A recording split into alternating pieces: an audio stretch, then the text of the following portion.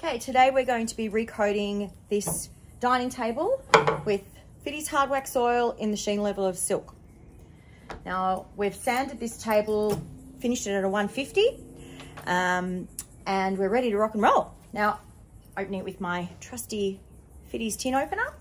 I actually have already given this a mix, but I did want to show you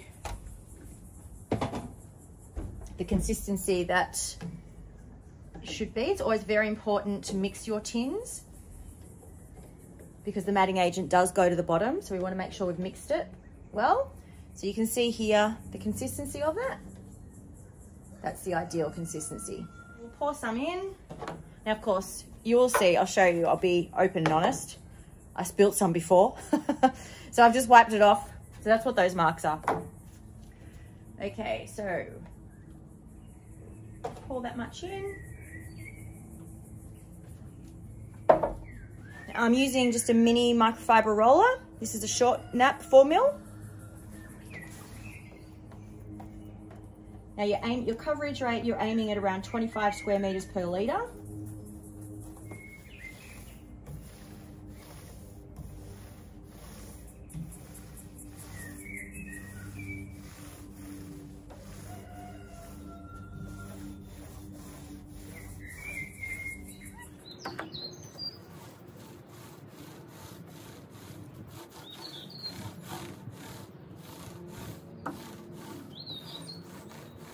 Now, you'll often find that you'll use more on your first coat and less on your second coat, but that will average out to 25 square meters approximately.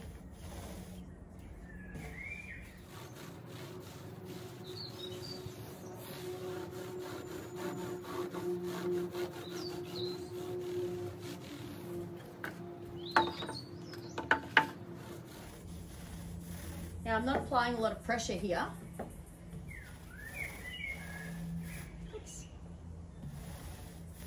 Because we're not trying to push it out of the roller. So you can see by the way I'm holding it, very gentle, not digging down.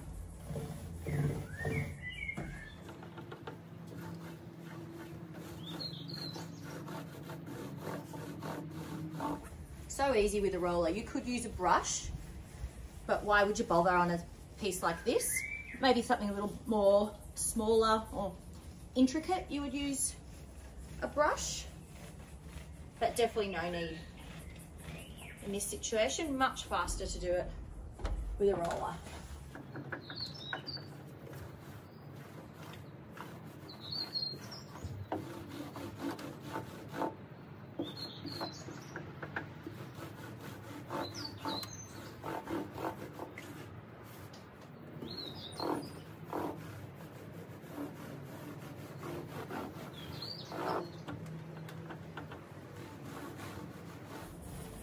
This is the silk sheen level. Silk is about halfway between matte and satin. So if you don't like the flatness of matte, but you don't like the shininess of satin or even gloss for that matter, silk is a perfect option for you.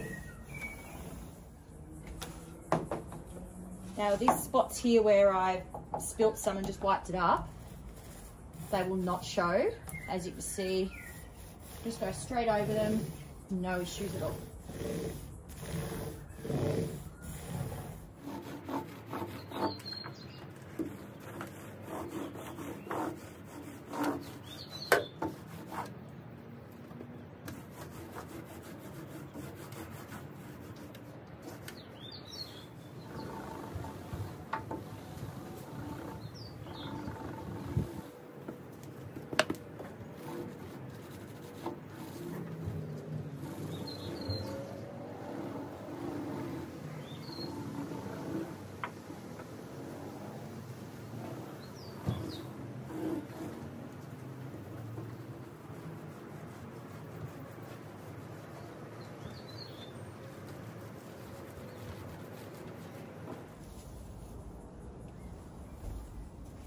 And voila, first coat done.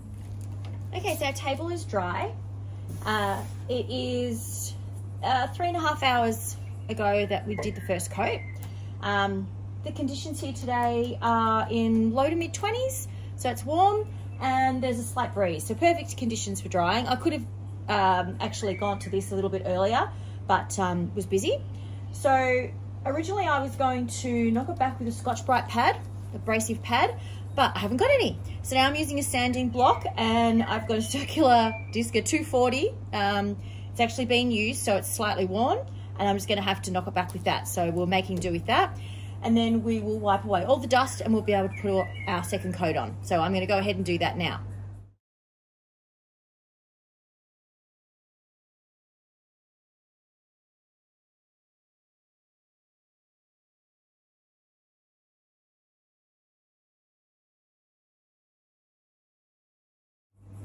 Okay, so we have denibbed that.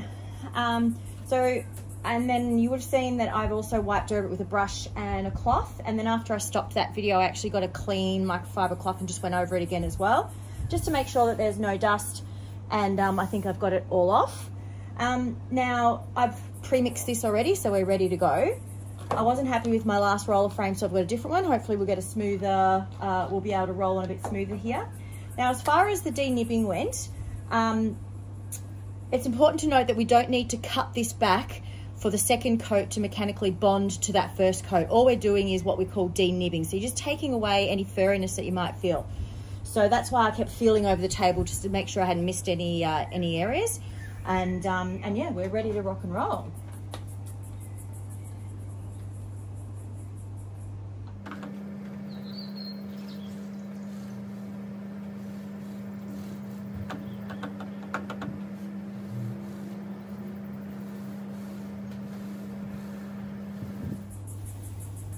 Just as we've started coating, the breeze has picked up. So I will work in sections so that I can make sure I can come down the length of the table, make sure that we don't have any roller marks or anything, just in case this breeze just starts to dry it off a little bit too quickly.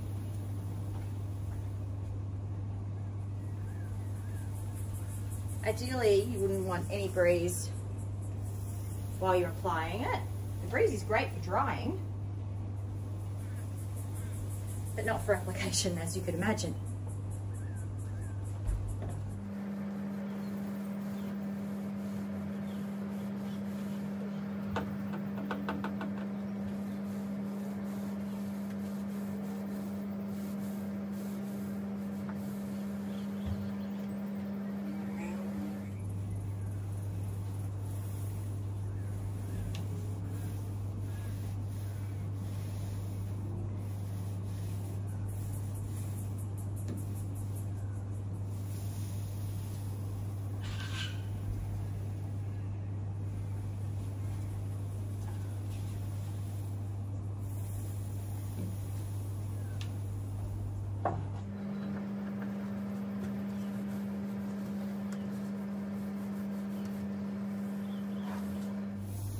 As you can see, sometimes I've gone across the table instead of up the table, but especially with your final coat, you always just want to go the direction of the grain if you can, but it is pretty forgiving as well.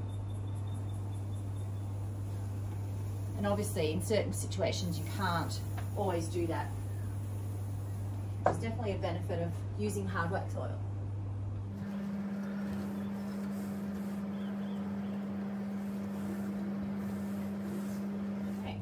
Go around and do the edges.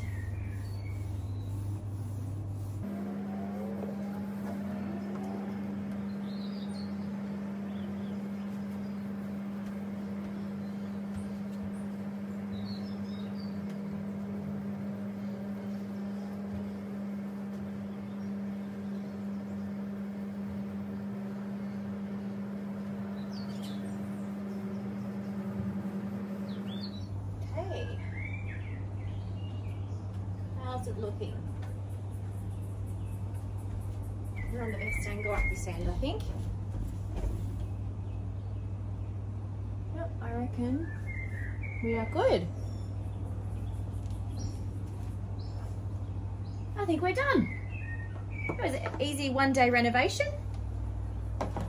Okay, here we are. Here's the finished product back in its home, ready for us to use. It was a nice, quick and easy update and renovation of our table. And now I'll be maintaining this and cleaning it with the Fiddes surface spray. Very happy with that.